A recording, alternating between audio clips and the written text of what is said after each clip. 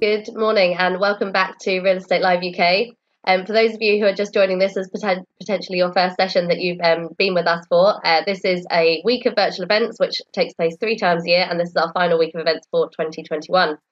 The week-long programme is brought to you by White Label, our partners and sponsors, and a big thank you to all of the organisations that have contributed to the fantastic lineup taking place this week.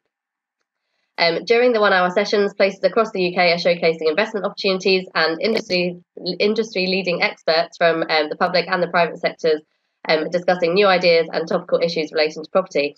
And if you're interested in signing up for any other sessions, you can have a look on our website, realestatelive.co.uk, to see what else is coming up. And we'll also talk about some of the sessions taking place today at the end of this 1-hour panel. So the session that's about to begin is our Sustainable Places Keynote, which is one of our 3 themed keynotes, alongside tomorrow's session on culture and community and Friday's focus on health and wellness.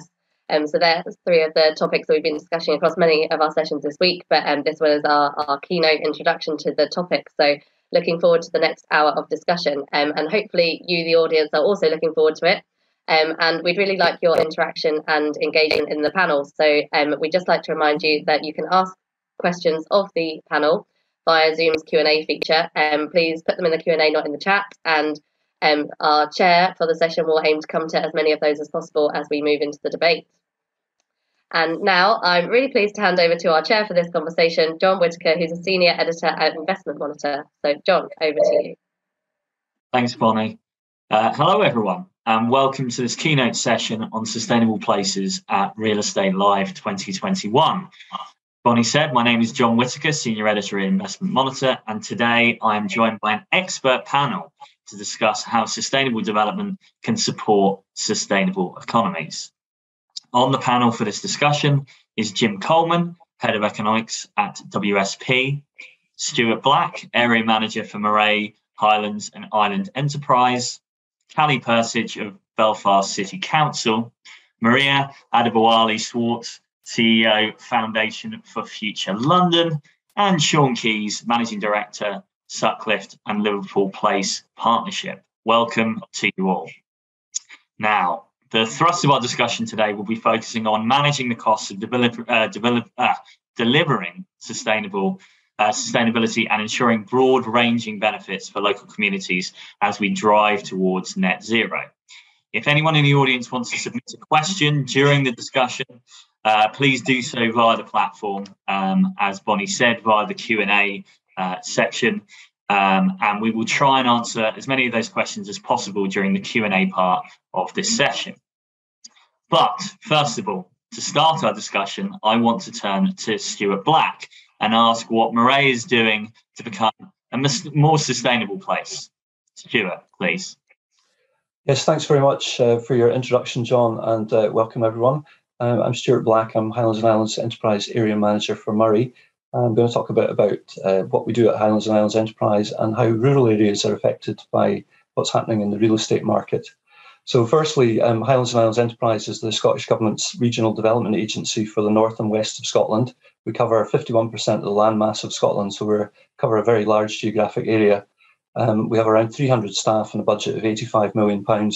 We operate through 8 area teams, and I look after all of the area teams, but with a particular focus on Moray, which is the focus of today. So in Moray, we have a budget of around £3 million per annum. Now, Moray has a population of about 100,000, and the main town is Elgin, which is about a quarter of the population. It's located broadly between Aberdeen and Inverness, if you know the north of Scotland. Probably our most famous industry is the whisky industry, and we have 50 or so malt whisky distilleries. So it's a great place to come if you like visiting whisky distilleries. And the whisky industry is really significant because it's one of UK, in fact, the whisky sector is the UK's largest food and drink export, worth about £4 billion per annum. So it's very significant. And we have lots of distilleries, and they look 10 years ahead to their market. So a lot of them are already working on becoming net zero, because they think the customer of the future is going to want a net zero product. So Moray is interesting. We have 33% of our land area is forested, so that's the highest in Scotland. So if you think about carbon sinks, that's a really important area for land use. And in fact, in Scotland, there's a lot of land being bought, sometimes with communities not really in favour by large landowners buying for carbon sinks. We also produce a lot of renewable energy. There are 2 huge offshore wind farms in the Moray Firth. The first one's called the Beatrice Wind Farm. It produces around 600 megawatts of power. That's enough for 450,000 homes. It's huge. But the second one is even bigger. That's Moray East, and that's 950 megawatts, which is a really huge offshore wind farm. And those wind farms all come ashore in Moray. And that offers us opportunities for things like hydrogen production, which I'll talk about in a minute. We have a lot of manufacturing in Moray, and we also have a big presence of the RAF. The RAF's interesting as well because, along with other parts of defence, they need to think about net zero as well. And we have 9 Boeing Poseidon aircraft based in Moray. So the Moray Council has set a target of being net zero by 2030 for all its operations. I think we'll be hearing about how public sector is leading this. The whisky industry, many of the key players have also said that they want to be net zero by 2030. The Scottish Government target is ahead of the UK Government target. It's net zero by 2045. And importantly, a 75% reduction by 2030. So that's only 8-9 years away, if you think about it. Locally, there are a number of things that are being done by the public sector. We have the Moray Climate Action Steering Group, and that includes most of the public sector bodies in the area, but also the private sector through the Moray Chamber of Commerce. We also have a climate assembly, which is a community-led initiative. Murray's interesting. We have something here called the Findhorn Foundation, and it was set up in the 60s. It's West Coast American type people who came to Moray, and they were really forward thinking about renewables, about recycling, and there's been some spin out businesses from that. As I mentioned before, we're looking at hydrogen because if you have offshore wind, you can produce green hydrogen, and hydrogen has the potential to replace natural gas in many of our heating systems, and I'm sure you'll have heard about that this week. We're looking at how we put net zero into our property as well, and we have an enterprise park that we're responsible for as HIE, and we have a lot of green technology on that park. We also have around half the park devoted to open space, so that people working in the park can enjoy the environment. We get people coming out from the local town to walk their dogs there. That's something that happens in many business parks. We've also put in lots of charging points for electric vehicles. One of our key tenants on the park is a company called Orbex, and they're behind the UK's small satellite launch opportunity. And we have in Space Sutherland the foremost site for launching satellites. And they're going to be using biomethane, so it's a very green satellite launch. So that's just some of the things that we're doing in Moray. It's a rural area seeking to be an exemplar in zero. Local government, Highlands and Islands Enterprise, and the private and voluntary sector all working together. I've mentioned the importance of the whisky sector, so it's a UK significant sector. But also in rural areas, there are many opportunities around digital and around home working. And COVID's illustrated that. In fact, I'm talking to you from my home, as you'd imagine, on the banks of the River Spey, pretty close to some of the biggest distilleries in the world, like Macallan. So digital has really enabled people to work much more remotely, and that's driving property prices and encouraging people to move into rural areas and work from home. So that's some of the things we're doing in Moray. Look forward to your questions. Thanks for your attention. Great, thanks, Stuart. So we're going to move from the very rural setting of Moray to a much more urban environment now. Going to bring Callie into the conversation to discuss sustainability plans around Belfast. So I think you have a short presentation for us. I do. So thank you very much. So I've been asked to talk about how we are building sustainable, accessible, and inclusive Belfast that benefits our local people. So we're doing this through our brand new strategy that was published for consultation last week, A Bolder Vision for Belfast. So next slide, thanks. So there's 3 ways I want to talk to you about that we're building a more sustainable city. The first is about how through a bolder vision, we're reimagining public space, creating green, walkable, cyclable network of spaces. This is about quality of life, securing sustainable investment, and focusing on health and well-being. So in our city, we have offices, we have student accommodation, but what we're doing is we're driving forward housing-led regeneration. And to do this, we're warming up spaces. We're reimagining public space. So what I'm illustrating here is how we're building sustainable communities in our city. So we delivered Cathedral Gardens, which is the bright, colorful visual that you see there. This is the first multifunctional, family-friendly space in our city. Similarly, the Belfast Harbour Commissioners, one of our partners in the city, is taking forward a new public park. And this is about transforming car parking, surface level car parking, into blue and green infrastructure. And critically throughout this, we're using art and culture to create that vibrancy, create places, and create the spaces that people want to visit and where people want to live. Next slide. So, cities are a place of interaction and exchange, and we believe cities will be back. And what we're doing in Belfast is refreshing our city centre to welcome people back, but also create new destinations. So we're drawing on what's distinctive to us.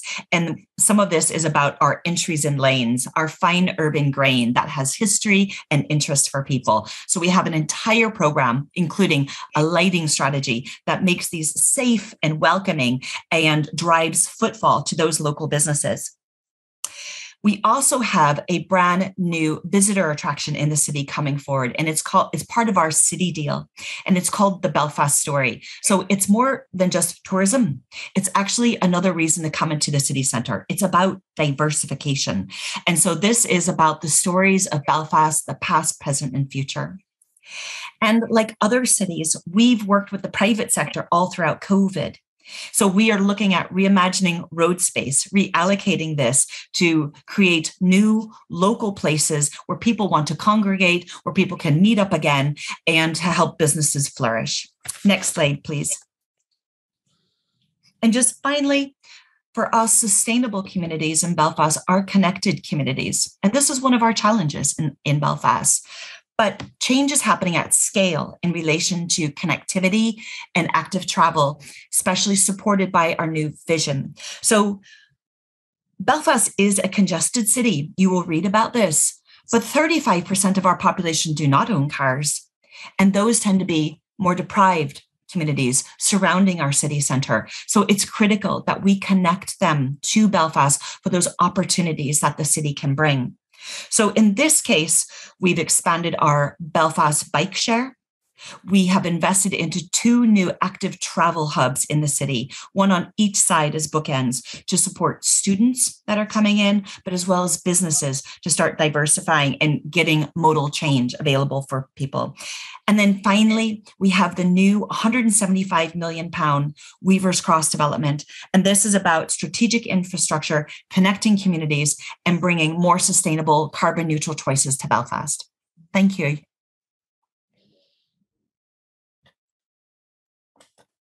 Thanks, Callie. Okay, we're going to keep with the urban theme, and I'm going to go over to Sean now and ask him about Liverpool, his experiences in Liverpool. Obviously, large cities are significant contributors to carbon emissions. So what should be their approach to sustainability, and what is the approach being taken by Liverpool?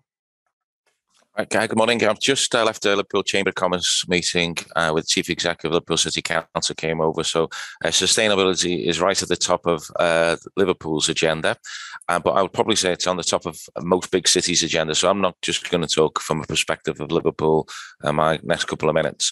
What we're seeing in the region is that sustainability has jumped right up the agenda as a result of COVID, and everybody's taking it now seriously. So what was happening previously, it was paying a little bit of lip service to sustainable issues, but now it needs to jump right up the agenda. What's happening recently with increased energy costs is highlighting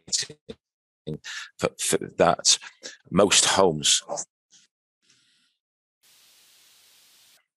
are not suitable.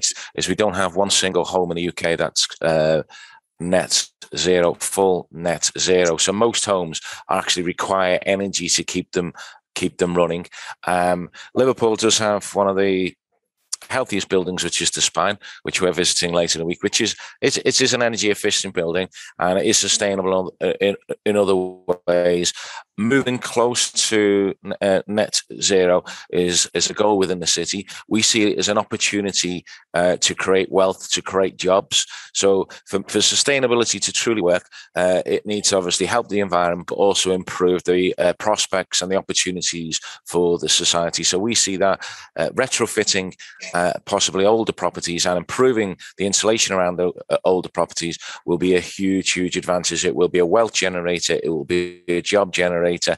And for large cities that have traditionally had higher unemployment, it will create lower skilled jobs. With one word of caution is that we need to undertake these to the right level of quality to obviously prevent the situation that's happened in Grenfell from reoccurring.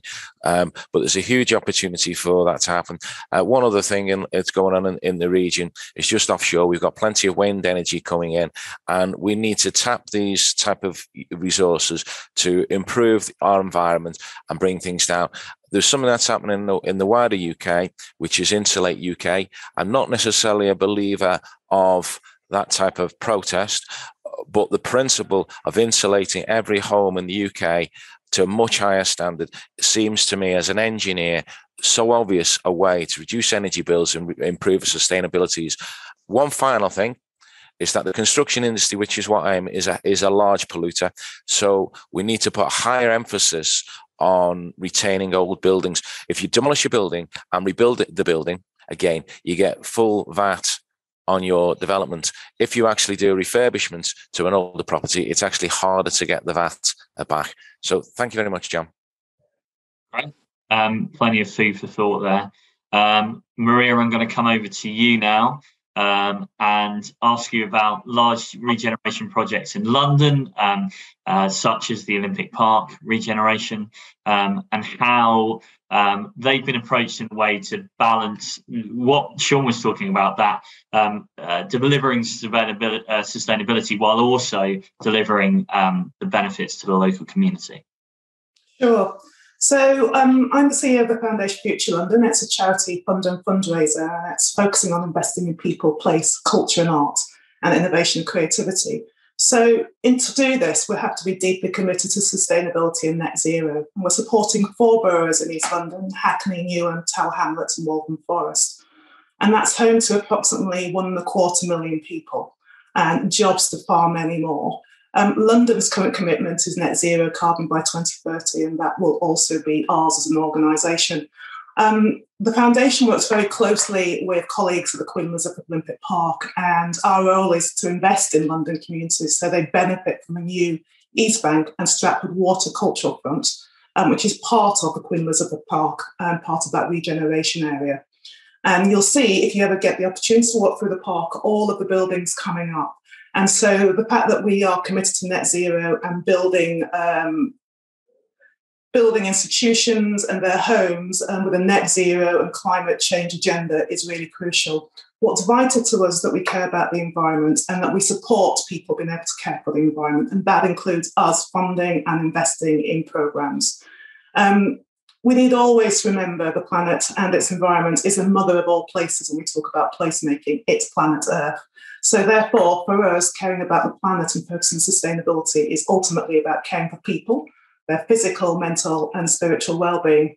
And C19, as everyone has said earlier, is absolutely crucial for creating and the need for healthy homes and inclusive spaces. If you look at how we're guided, we use the Sustainable Development Goals, and so we're guided by SDG 11, making cities and human settlements sustainable and safe. Also SDG 4, which is really important, that everything we do around net zero has to be focusing around inclusivity and equitable quality education and promoting lifelong opportunities. And finally, SDG 8 as well, about promoting inclusive, sustainable economic growth, which produces employment and decent work, as my colleague said earlier. As a foundation, we're also working with the Association of Charitable Foundations. It has a pillar to help all charities actually shape and enhance their commitment to sustainable development. I should say that, as a funder and an investor, we also make sure that our commitment is illustrated by who we work with. And so we choose partners who are our donors, who have strong commitments to ESG. That includes Westfield Stratford City and City of London, and also working with City Hall, who are all deeply committed to those things. If you want to look at how we develop it, sustainable development, sustainability within the 4 boroughs, here are some examples. In Hackney, we're working with an architect who is delivering and working with local authorities around creating vertical farming solutions for inner city spaces.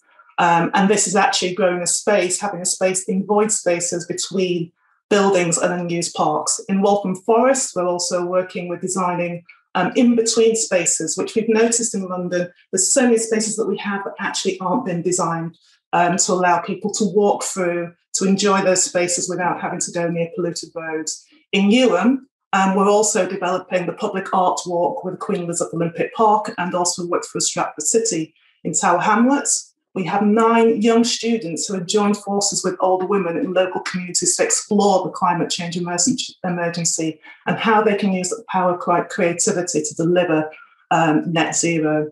And finally, one of the things that we focus on in our work is social value placemaking, and that's been absolutely crucial.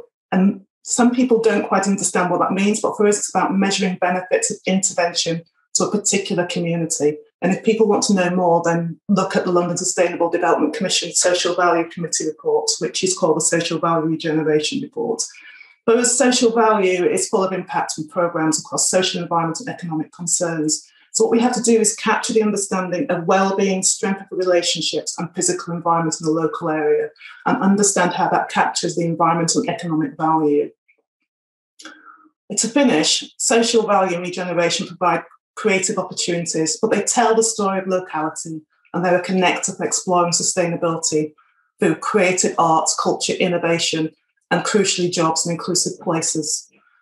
Finishing off, creative and social value placemaking will help increase skills. It invests in community assets and a sense of ownership. So whether that's involving communities and public realm, that has to be crucial. And such public artwork in spaces as Stratford Waterfront are co-designed with local communities, and we always make sure that young people also equally equipped to be the future architects and planners and designers that really make sure that zero carbon happens. Brilliant. Thank you, Maria. Before I turn over to Jim, just a reminder that if you want to put any questions to the panelists, please do so via the Q&A functionality. We've already had a couple of cracking questions, which I will get round to shortly. But please interact as much as possible with us while everyone's on screen. Jim, I want to come over to you because we've heard lots of fantastic, innovative plans expressed by all the panelists so far about ways to deliver sustainability in their different areas. I want to ask you about the cost implications of that and whether the required funding mechanisms are there to realise a lot of these goals that places across the country have. Okay, thank you, John. It's great to hear about all the different projects. The good thing about going last in the panel, you get to hear everyone else's presentation, so it's fantastic to hear all these examples. I'm head of economics at WSP. For those who don't know WSP, we're an engineering-led advisory firm. I'm head of economics and I lead the economics practice. So we do a lot of work which is really around the economics of places and economics of infrastructure and making places more economically resilient and sustainable. Thinking about the cost side of sustainability, I think the first question is, and it's illustrated by what everyone's been talking about, it's what is it we're looking at? Sustainability covers so many different dimensions, possible projects, possible interventions.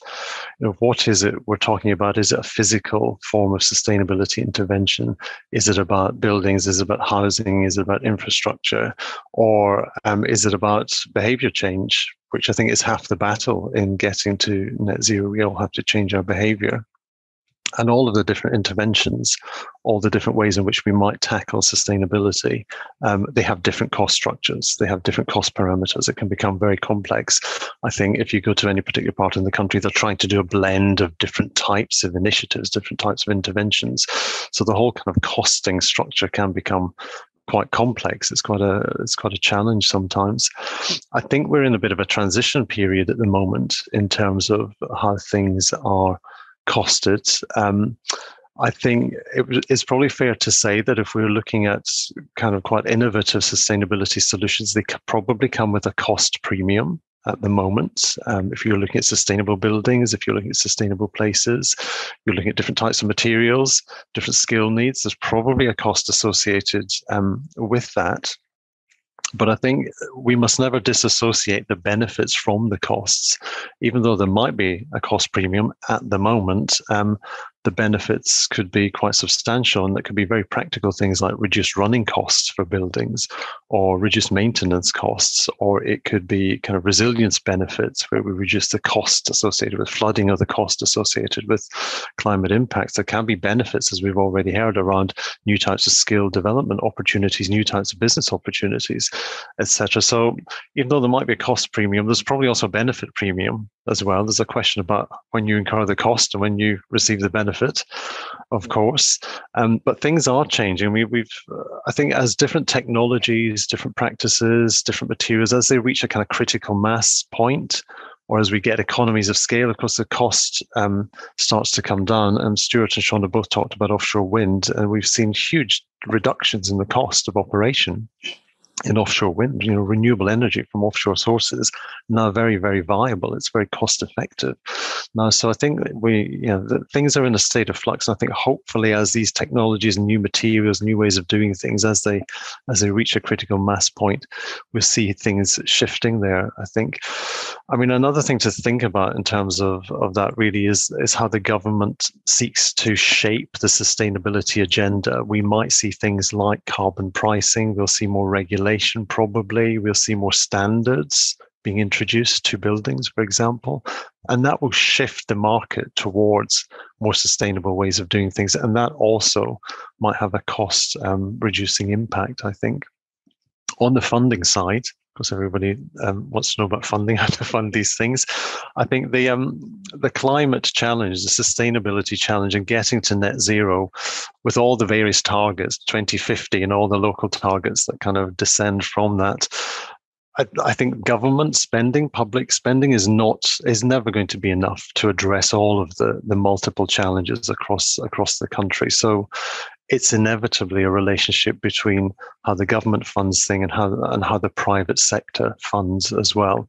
And I think one of the big roles for government is to provide an enabling structure or an enabling environment to allow private funding to come into projects.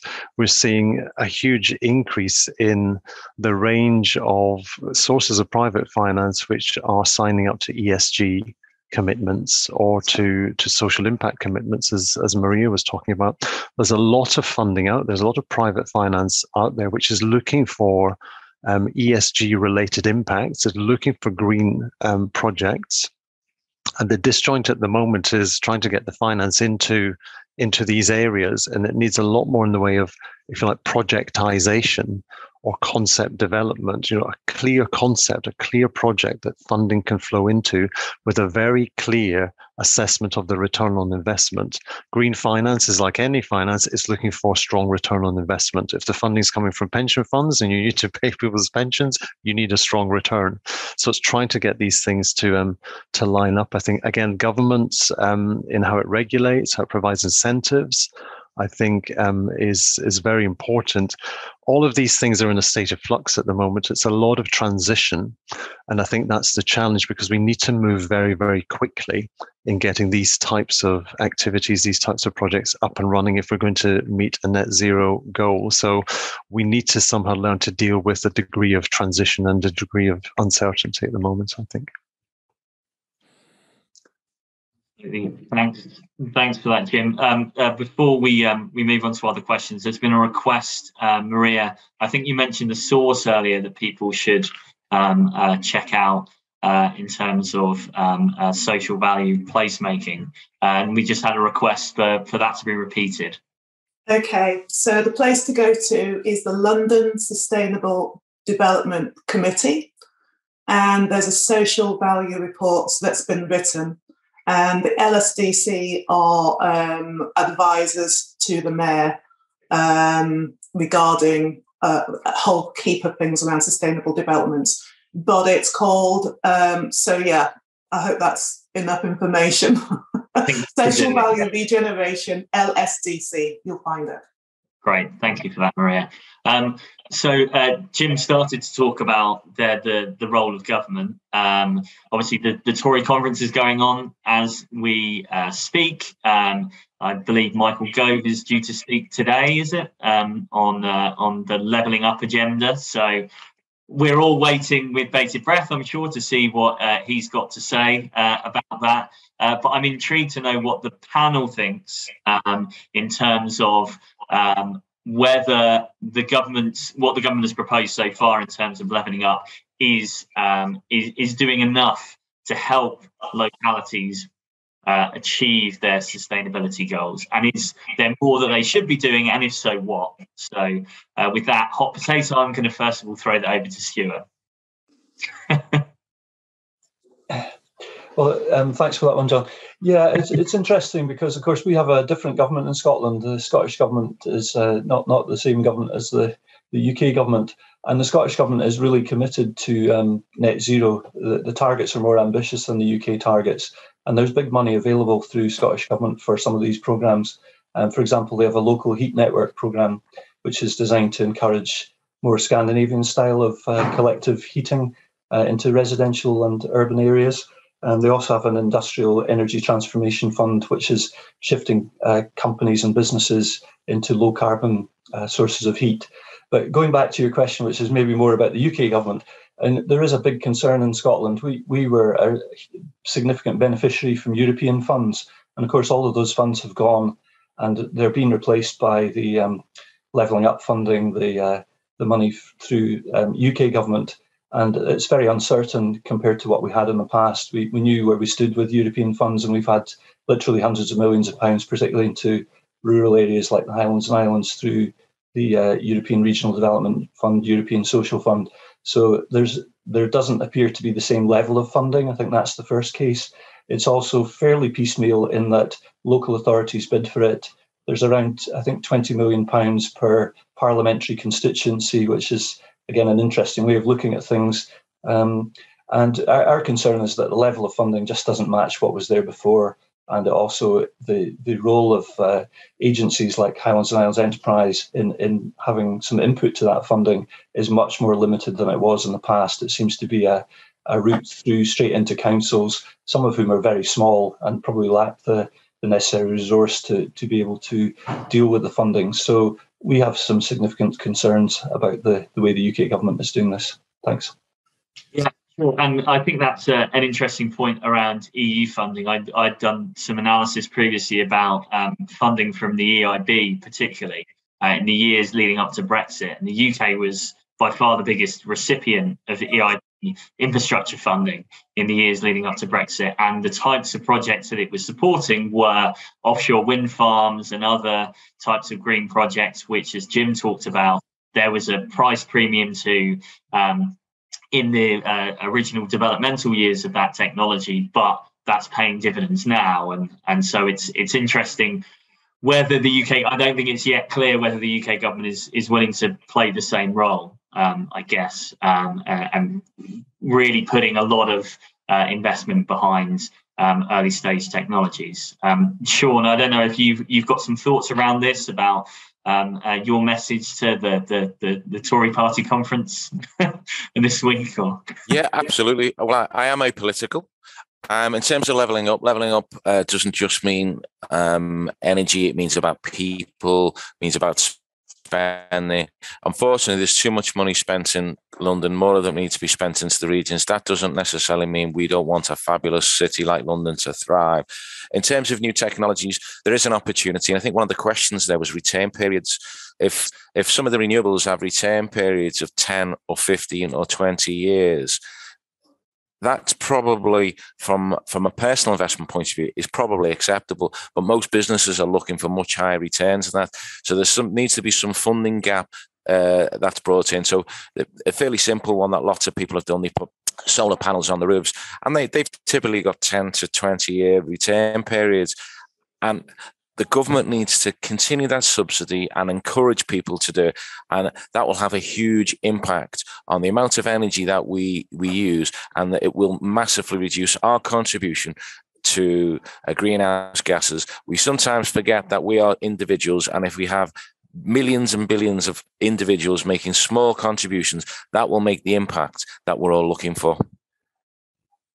Brilliant. And I wanted to touch on one of the other questions that was brought up, and it was concerns around efforts towards sustainability or net zero often mean less roads or more pedestrianisation. And someone was just raising the concerns of how much, as part of those plans, thinking goes into facilitating road access to businesses, and also to people with mobility issues who their lives may be affected by these changes to city centres, which are obviously intended to have a large sustainability impact, but may have other unintended consequences. I don't know if Callie or Maria would like to pick up on that point. Yeah, I think it's something always worth looking at and striving for. I don't think that sustainability stops. If we do sustainability right, actually, it's about better inclusive spaces. And so certainly for the foundation, we wouldn't fund anything whereby it's creating a space which then locks out other people in regards to accessibility.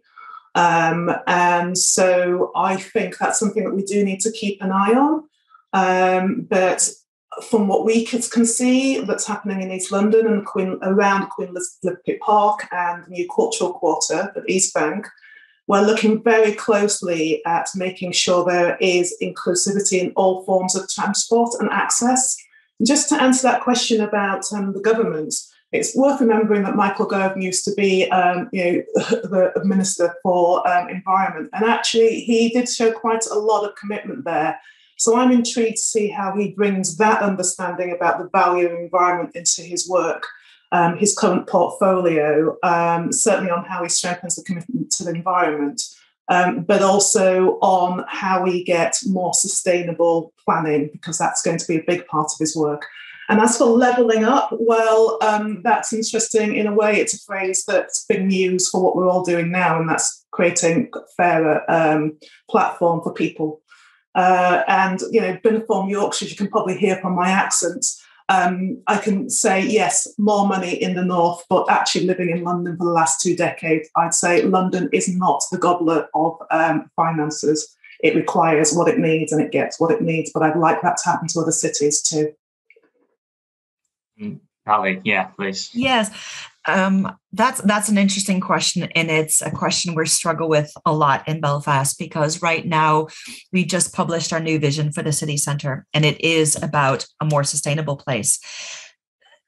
We need to look at the balance of needs in a city centre. We need to have servicing and access. We need it needs to be equal for people to be able to access the city centre. Just like Maria said, you don't want to start pushing people out. So this is a very live discussion for us about how do we balance the different needs of a city in terms of parking and cars and walking, wheeling and cycling in Belfast to do this. And it's not straightforward. It is about hard decisions. It's about how do we create networks of streets and places for people, but still we do need to always have this type of servicing for the city. And there's a couple things here. Servicing and urban logistics for cities isn't going to remain the same. It doesn't necessarily need to be big lorries all the time through cities. So like one of the things we're doing is we're running a pilot right now of e-cargo delivery. So we're trying to make streets at a more human scale for people to enable that servicing. We're working with our business improvement districts to help business those particular areas and work with the private sector to shape what is best to drive footfall and to develop their own economies. So this collaboration between public, private, investment, as well as listening to citizens. We're doing huge amounts of stakeholder engagement, and that is really, really critical as you shape a city. It's not really simply about a plan for the city. It's about people in the city and how people move about the city and how they're going to live there. And that's where really we're keeping our eyes on the prize about building density and a population in Belfast that's sustainable, but is diverse because that actually helps address some of the problems of Belfast, is our lack of diversity sometimes. So I think this is complex. It's not straightforward. So you're always kind of balancing this, and we're in the middle of it right now. Yeah. Jim, a lot of these issues that we're talking about, there seems to be a need to scale up. So whether it's in terms of planning or it's in terms of funding models, it's unifying thought and plans to be able to get the right backing behind them. And I just wonder whether you think there's a challenge at the moment with quite a lot of disparate ideas about how to reach certain goals, or even definitions of sustainability. What one area might count as sustainable, one would prioritise other things. Is that a challenge at the moment for reaching the net zero goals that we have? I think it probably is a challenge. I think the UK government did well to be more or less the first to have a net zero target and to enshrine it in law, which not all countries have done. So that was a good kind of first mover advantage, I think. It's looking a little bit fuzzy now after all this time. And there's been, a lot of response on the part of different local authorities, different private sector organizations to also adopt net zero policies. With everyone trying to be more ambitious, and rightly so, because we have to be ambitious, but it does give quite a kind of maybe an inconsistent playing field now, and maybe a degree of inconsistency in terms of how the market might respond. And I think it depends on maybe how local authorities decide to do things. We've worked with the West Midlands Combined Authority on their net zero action plan. Big combined authority, big geography, powerful place, big population, can do a lot, can bring a lot of funding to bear. We're working with Bradford at the moment. They're developing a clean growth strategy, smaller city, but very ambitious. They want to be the UK's first clean growth city, and they're going to kind of make sure all their investment decisions are aligned to that. I think the scaling up question comes down to two things. I think it's kind of clarity of the policy agendas and clarity of the clarity of the regulatory environment. That's a central government thing.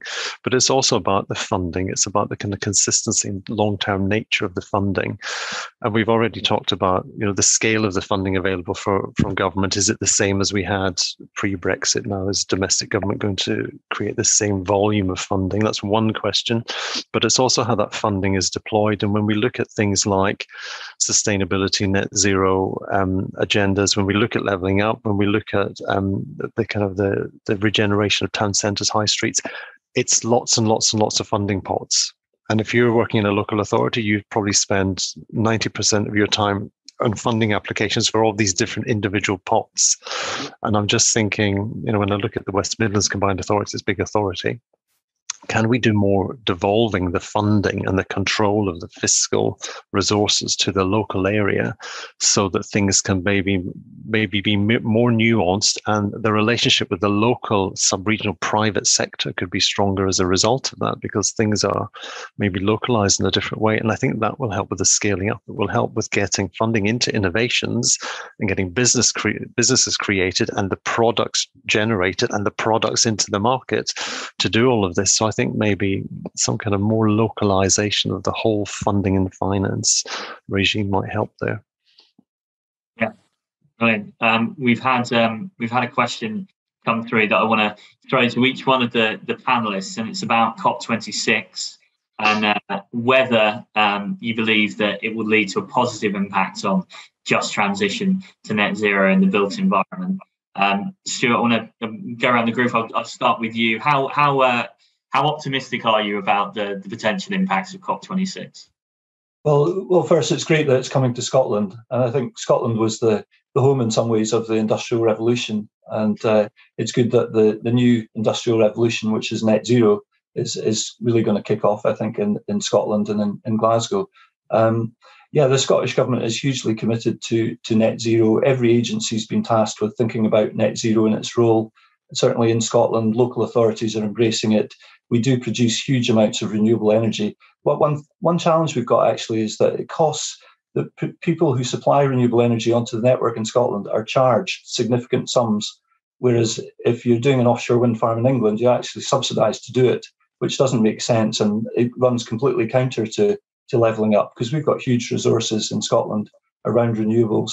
And if you look at the North Sea, that basically oil and gas infrastructure can be used for carbon capture in the future, and can also be used around hydrogen production. So I'm very optimistic about the potential for Scotland. I think the world has to wake up. There's a need for massive investment. I think there's a £100 billion fund for developing countries, but that's really a drop in the ocean.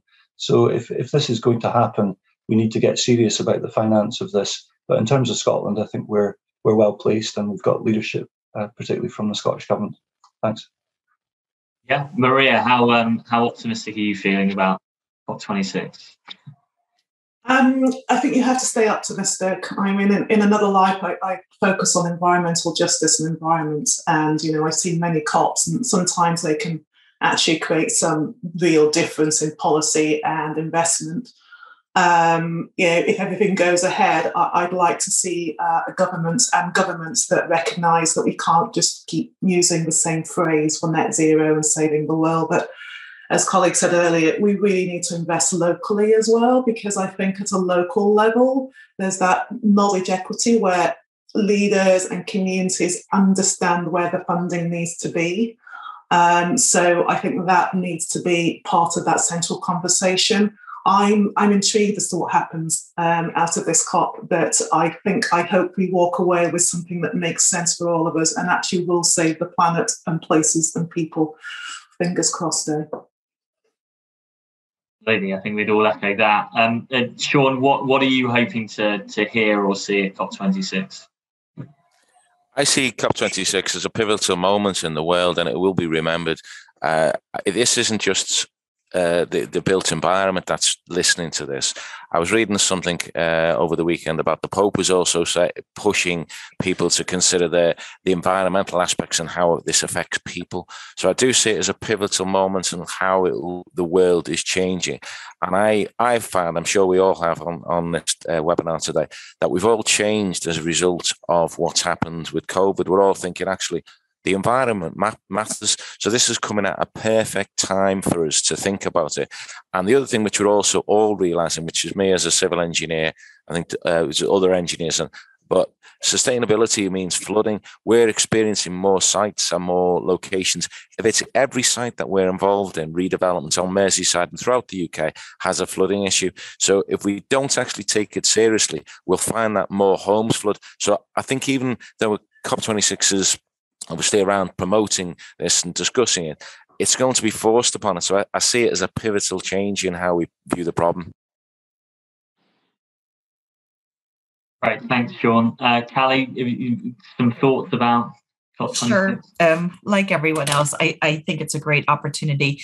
I also think it's particularly good because in Belfast, there's particular events for young people. And so we see the climate strikes on Fridays, and that's good. But that energy is really important to sustain this as a movement through policy, through making tangible changes in our lives. But it is about individual choices, absolutely. But it's also about big businesses changing, because we can change all we want, but there's real big issues around carbon emitters. And in Belfast, our biggest challenges are around buildings and retrofitting and transport. And so, yes, we can make an impact on that as individuals, but COP26 is really important to start perhaps teasing out what are the tangible things, what are the next to do things that we need to do as a city, because it is good to have this place-based focus. I think that's really helpful, but putting it in a wider global context helps connect a place small like Belfast of 340,000 people, connect to wider global goals.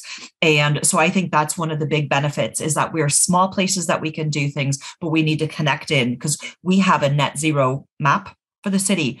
But Belfast, as a small region, is put within the UK. It is we can do so much, but we also do need this kind of wider strategic governmental vision.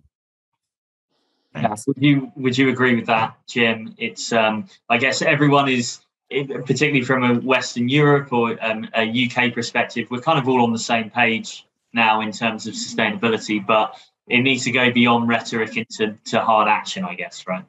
I think that's right. I mean, like everyone else, I think you've got to go into COP26 being positive, with a positive frame of mind and determined to get something positive out of it. I think at the end of the day, it's a governmental event, and trying to get governments of the world to agree with each other is going to be quite a challenge, I think, and it has been very challenging at previous COPs, I think, including the last one. So it remains to be seen. But I think just on the point that you've made, the point that Callie made as well, it's the urgency now in the next decade is to move forward and to take kind of decisive action and to implement things. And I think at the moment, there's a kind of a bit of a reliance on the part of governments that as individuals, we will change our behavior, companies will sign up to things, and that, the technologies will get invented and deployed. But in order to move as quickly as it needs to, I think there probably needs to be more in the way of a kind of a regulatory environment that does push things forward quickly, and that needs to come with money. It needs to come with a blend of private and public sector money. And I think one of the ways to maybe speed that up is the private finance will flow into things when the risk profile looks okay. We don't know how long that's going to take for a lot of these nascent and emerging technologies.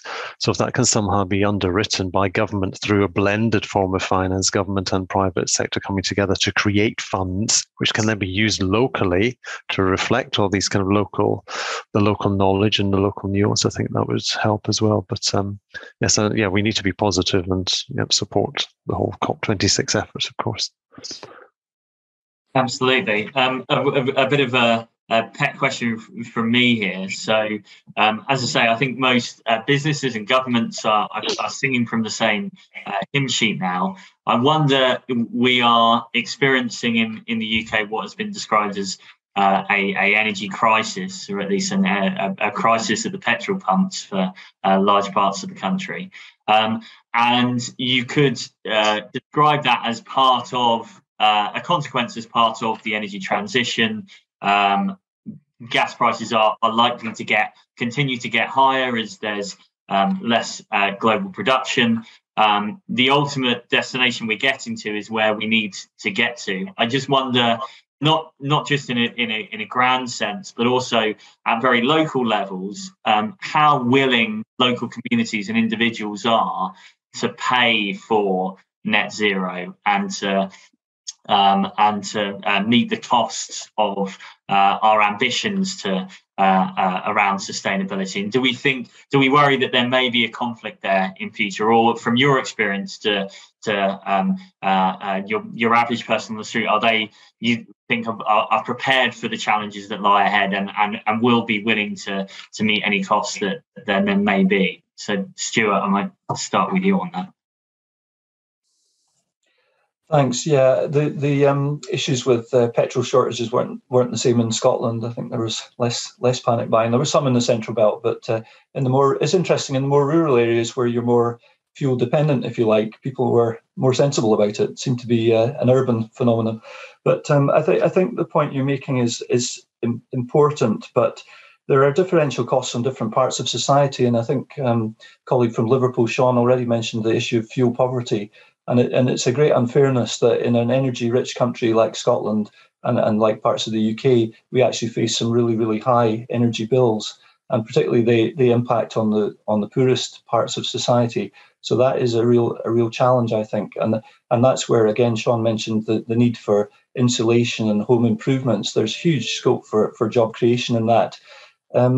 We also have a challenge in Scotland because large parts of our economy are dependent on the oil and gas sector, particularly around Aberdeen and the northeast. And the Scottish Government recognises that, and they've put £500 million into what they're calling a just transition fund. So that's to try and avoid the problems that affected parts of England and indeed parts of Scotland when the coal mines were closed in the 80s and communities were left behind. And some of those communities are still left behind, as colleagues will be aware. So, yeah, I think people are willing to pay a bit more, but that depends on their ability to pay. and we need to help and support the poorest in society so that it doesn't affect them more. And that's particularly the case in an area like ours, Highlands and Islands, where you probably haven't put your central heating on yet. If you live in the north of Scotland, it's much more of an issue. We're starting to get into cold evenings, and people need their heating on, and people working from home or being at home more, that's obviously an added cost. So I think we do have to help support the poorest in society in making this transition, and also help areas that are more affected by the demise of the old sectors and get them into the new ones. Thanks. Anyone else wants to jump in there about cost implications of the energy transition? Well, it's going to be pretty crucial, isn't it? The thing is, it's not a level playing field here. As Sean and Stuart said, actually, arguably, people on low incomes have paid for a lot of the environmental policies and changes, and so high costs on fuel. For some people, that will have an impact on their ability to find a job, to get a job. And I think there has to be a kind of equitable solution. There's no way that we can have a sustainable, inclusive sort of policy agenda or COP26 that agrees for everyone to have to be equally liable economically for paying for this, not just in the north, not just in London, not just in other cities and places, but also globally. The argument is that the north has created this. You can't expect, wealthy countries or areas have done this. Not meaningful. And so actually it's not fair to expect those without those resources who've been impacted most to pay for it. And that goes towards actually how we work with other countries, especially in the Southern Hemisphere, who are really struggling with this, as well as some of the poor cities in the UK. We're into our last couple of minutes, but does anyone else want to jump in? I just wanted to pick up on Maria's point there about equity, because I think, are people willing to pay for net zero? I think some are, some aren't, and I think that's kind of going to be dealt with by government regulating and starting to introduce things like carbon pricing, which to push us away from the kind of high carbon consumption and towards low carbon consumption. But there's always a risk of kind of distortionary impacts where you kind of create disadvantages for people who are already disadvantaged, who need to rely on fossil fuels or who don't have a job yet, and the kind of things Maria talked about. So there's a very careful kind of policy agenda that needs to be worked through about how we kind of nudge everyone towards net zero, but don't do it in a way that imposes additional negative impacts on people who are already challenged in their lives, I think. Yes, and if I could jump in, I agree completely with this discussion. It's very interesting about the disproportionate impact of climate. And it's about also then how do those communities benefit from the changes too. For example, air quality, congestion, health expectation, your health outcomes, because our surrounding city center communities where road infrastructure is at its worst suffer the negative impacts of this. So once we can start making tangible changes that benefit people, I think people's behavior also, you'll get more buy-in. People will want to go down this road, but we can't expect those communities that suffer the most to solve the problem of climate. Thanks. Absolutely. Sean, I don't know, the only one we didn't come to for this question, we've got literally about a minute. No problem. I think one thing I would like to say is that we're actually on a roadmap towards net zero. So we're actually moving there. So we're not actually there, and it's going to take us some time. And I actually believe that most people have changed. Most people want to contribute. We all want to contribute at different rates. So I'm hoping that to be back here in 5 years' time and saying that we're on the roadmap, we're 50% the way there. And that's that chat that we had back in October was well worthwhile. So thank you. Brilliant.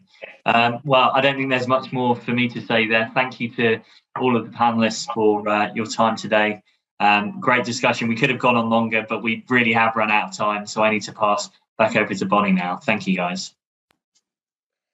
Thank you, John. Thank you so much to our panel for very wide-ranging, insightful and quite deep and passionate discussion. It definitely left me with some food for thought for the day. And Sean, I'm glad you left it on an optimistic note. We'll look forward to the 5-year reunion in back here, hopefully maybe at an in-person event as well. So looking ahead, audience, we'd be delighted to see you tuning in to some of our other sessions today. Details of what's coming up now are on your screen. There's a few different panels taking place, focusing on different places. A lot of them will be tied to the net zero agenda, but also focusing on social infrastructure, culture and community. So we've got a session on Chichester. The first time Chichester's been part of Real Estate Live, so a really interesting new place to take some interest in, have a look at what they've been doing down there. It's going to be a really insightful panel with several members of the District Council taking part. Then we've got a session with Hammersmith Bid about public realm and infrastructure. We've got a lunchtime talk with the leasing director at Unibail-Rodamco Westfield, which should be an interesting one to maybe have your lunch with. And then we have a panel about driving investment into West London, which is all about digital places and digital infrastructure. So very wide-ranging programme for today, but hopefully we'll see you tuning into some of those. And all that remains for me to say is thank you again for joining us this morning. And before we log off, we've just got a short video we're going to play, which is in partnership with our wellness partner, Therma Group, just to remind everyone to make sure they take a break from their screen and focus on their mental health during the day. So enjoy that, and we'll look forward to seeing you again soon.